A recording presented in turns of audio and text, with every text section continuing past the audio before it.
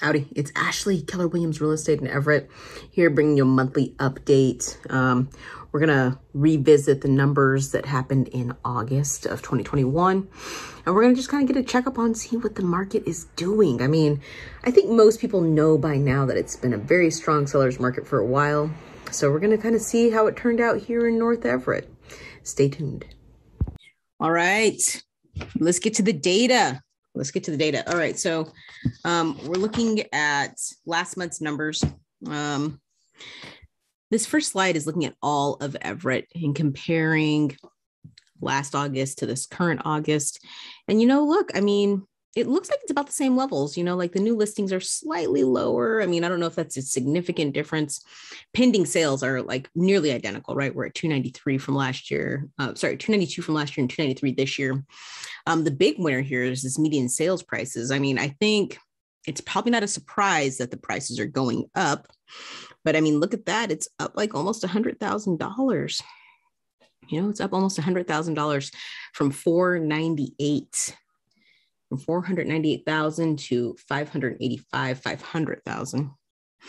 And then days on market is flat. So, I mean, yes, we knew prices were going to go up. I think we've been talking about this the entire time. I mean, I think if we go back and look at videos when we were kind of at the beginning of the pandemic, like March 2020, and kind of like, oh, what's going to happen? I think we have, gone beyond that V-shaped recovery. I mean, I think we've kind of bounced, we've rebounded it, I think beyond what most buyers were hoping for. I think sellers are probably pretty happy right now, obviously. On to the next slide.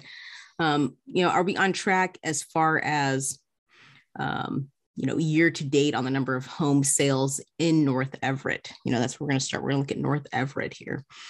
And, right now we're like at 297 sold homes. We're only about 100 homes away from hitting what we did in 2020. And I do think we're on track to hit at least 400 sales this year. I mean, we're going right now into the last quarter, going into the fourth quarter. And I mean, it feels like it's slowing down a little bit. It feels like it's slowing down, but, we have a couple of things happening, right? We have the ending of the forbearance period on mortgages, right? So, we might have a couple of foreclosures come on, or people that are kind of like, hey, here's the thing. They're not going to be foreclosed. The thing is that most people that are in that position where they may have to foreclose, they usually have a substantial equity in their home. So likely they would just come to market and sell it. And if they came to market and sold it, we have so much buyer demand that it's, when I say, hey, foreclosures are going to come to the market, or people that are like, having some kind of distress, or they need to get their home sold, we're not going to have like screaming deals, in my opinion. I think we have so much buyer demand right now that if we have any additional inventory, it would just provide some relief to the people that have been writing offers all year long and getting beat in multiple offer situations where you get 14, 15, 20, 30 offers on one property, right? So, the one thing that may play in the advantage of the buyer that kind of hangs in is that typically during this time of year, we have a little bit of a lull, right? So, going into the fourth quarter, we're going into the holidays. And typically what happens in the holidays is people go do holidays, right? They go do Thanksgiving, they go do Christmas, they stop buying houses. And so maybe there would be less competition, but I do still think that there will be some competition for sure. All right, so we can kind of see, the previous slides kind of playing into the specifics of 98201, this North Everett, when we compare August 2020 to August 2021. And you can see, in 2021 here, we're up, right? We have more new listings, we have more pending properties, we have more sold properties, and, oddly, less homes for sale on the market. I mean, they're still getting eaten up. Buyer demand is real. It is real, real, real.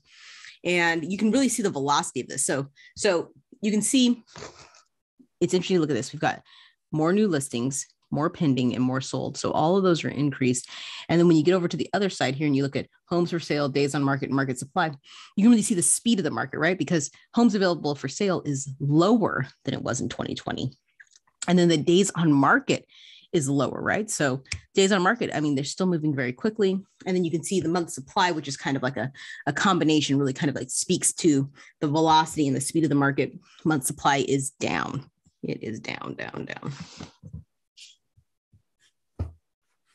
All right, we're gonna look at the median sales price. This happened in all of Everett, right? We had a nice increase.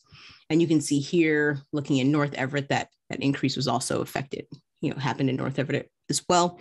We're a 13.3% increase comparing last August to this August.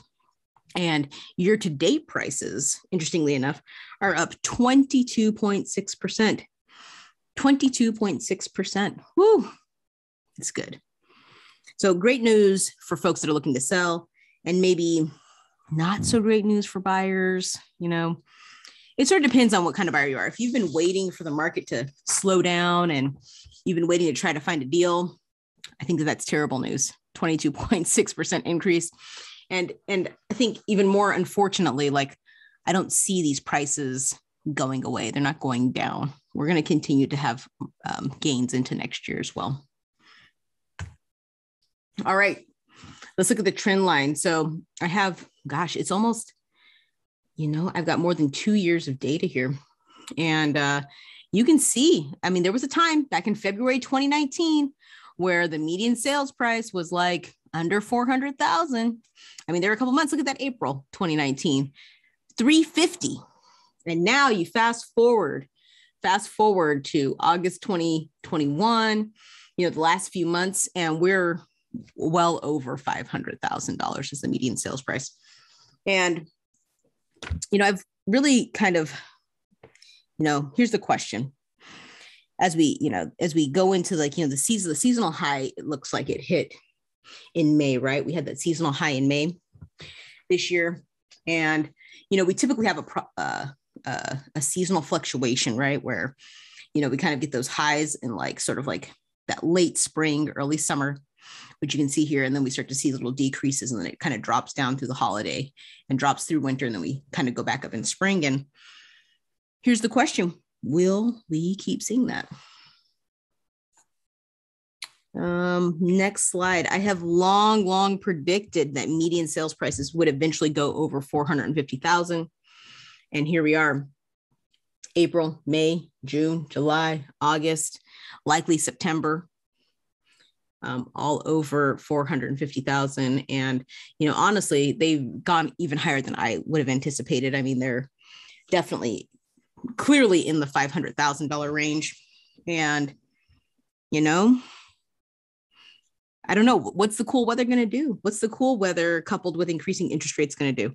Are we going to fall back to the fours, or are we going to hold for the median sales prices? I don't know. We'll just have to see. If I had to predict right now, I think we're going to hold. We may have a slight dip, but I don't think we're going to drop below 450. All right. I love this graph. It kind of gives you an idea of what the competition level's like. And you can see, there's always been competition. I've been a real estate agent now for several years, and there's always been competition up here in the North Everett area. And you can just see, going from 2019 to current day, 2021, the competition has just been slowly inching up. And, one of the ways to measure that is looking at the percent of list price received.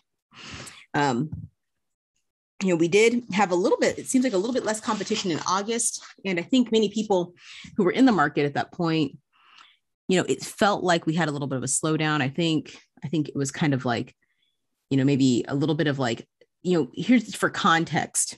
What happened is we kind of opened up the city, right? Because of COVID. And I think people were saying all right, time to go on vacation. Let's get out of here. So they weren't really shopping for houses. Then we kind of closed it back up. Then the kids went to school and all that stuff. And so, maybe that's why we saw that drop. We had the seasonal peak, which was at 10.4% over asking. And now we've dropped down to about 5% over asking. Will it hold there? Will it drop down to, pre-pandemic levels, right? Will it? I'm not sure. You look at those pre-pandemic levels, we were kind of maybe 1.5, maybe 2 or 3% over asking. I mean, you can see that December of 2019, we were like under asking price, right? I'm honestly not hopeful. I think if you're watching this as a buyer and you're hoping to prepare for like what the market's like, I would prepare to pay like, at least 3% over asking on average. So on average, that's kind of a range. I had a listing up here that I just closed that sold for like 20+% over asking. So those are still out there. Those are happening. So yeah, I mean, it's intense. The market, like this looks like we're having a little bit of a decline. But once the word gets out that there's a little teeny decline, all the buyers are going to come out and try to buy, right? So, there's a window right now. There's a window, but you have to be able to see it and you have to be able to be like, okay, boom, I've identified a window and I'm going to hit it right now, because it's just a matter of time. It's going to go away. All right, last slide. I have been tracking this all year. It's my favorite slide. It's one of my favorites. And the reason I've been tracking this is because this is the most requested property I get. Whenever I talk to somebody, they want a 3-bed, 2-bath house. Like I literally today got off the phone with somebody that was like, hey, I'm looking for a 3-bed, 2-bath. It's very popular. And so I've been tracking the cost and availability because I think people kind of come up to Everett. They think they can get a 3-bed, 2-bath for like $300,000. And it's like, I don't know how to say this to them, but I'll just give you the breakdown. Look. All right. In May of 2021, the cost, this is the average cost, was $577,500. In June, $565,000. In July, $532,500. And then here we are last month, $551,000 average price.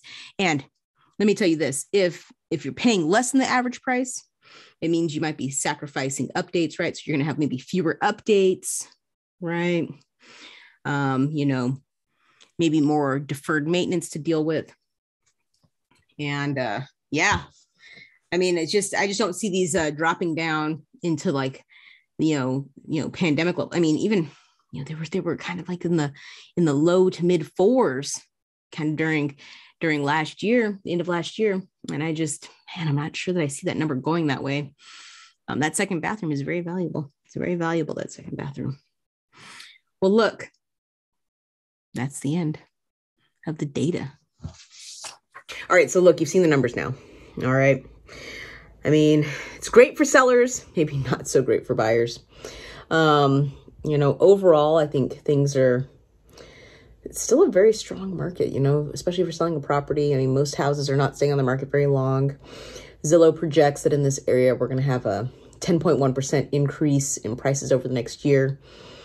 I mean, the year-to-date number is pretty big, 22.6% right now. So I think that will continue on. We'll see what happens, right? Like I keep hearing that interest rates are going to kind of slowly creep up. So we'll just see how things go.